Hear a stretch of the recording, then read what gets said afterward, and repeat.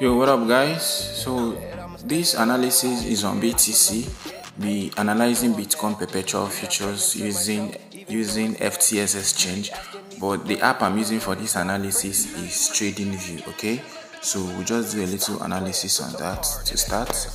I've selected my time frame, which is the 4-hour. Select your trend line, and then we have this down sloping resistance here. We have a down sloping resistance here. Okay, and then you also get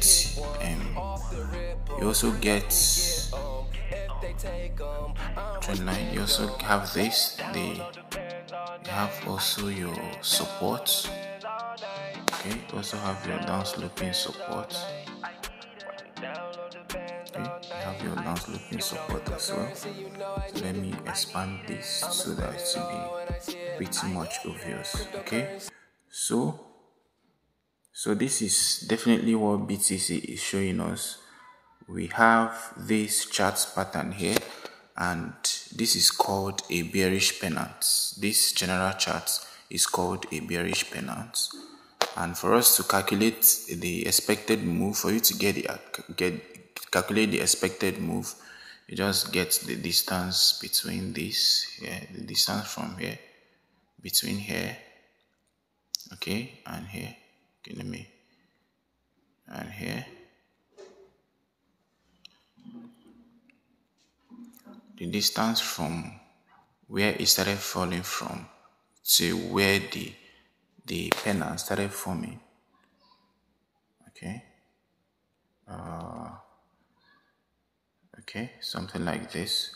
So in other words, if we are to get a breakout, if this thing is to break out, we should be expecting a move to this level. We should be expecting a move to this level. That's if this breakout is to occur. That's if this breakout. So we should be expecting something around $22,000. So I will just put an alert there. So if it gets there, I'll be notified. But right now, I'm not taking any trade. So just for us to look at it. So we have a resistance here, a down sloping resistance, and also we have an up sloping support, which practically gives us the bearish pennant. So for us, you remember that resistance is not a point, rather is a zone. So for us to get the zone, the resistance zone, we need another tool. We need another tool for that analysis, and the tool we need is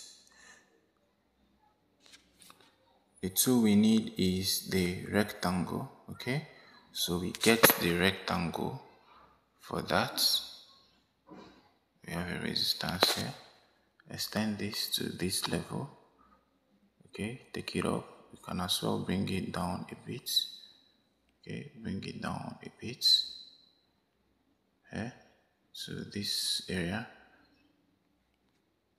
Okay.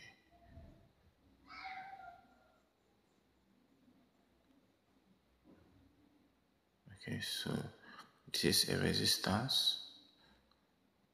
This is a resistance. And of course, you know that resistance and support, they are not points, rather they are zone. So we have this, the whole of this shaded region is actually a resistance for BTC. The whole of this shaded region is a resistance for BTC. So until BTC breaks out of this shaded region, that is the only time we can conclude that BTC has started going up. Okay, so that's the thing I want to share with you guys today.